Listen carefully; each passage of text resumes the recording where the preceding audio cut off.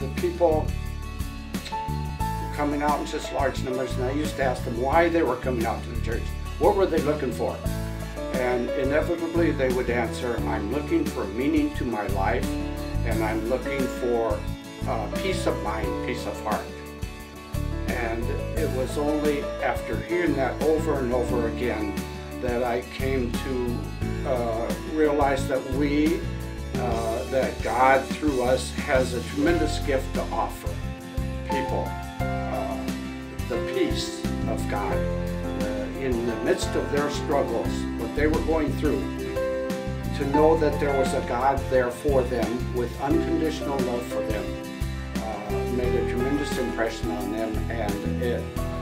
brought home to me the realization of the fact that we have a gift and we should be sharing that with people throughout the world.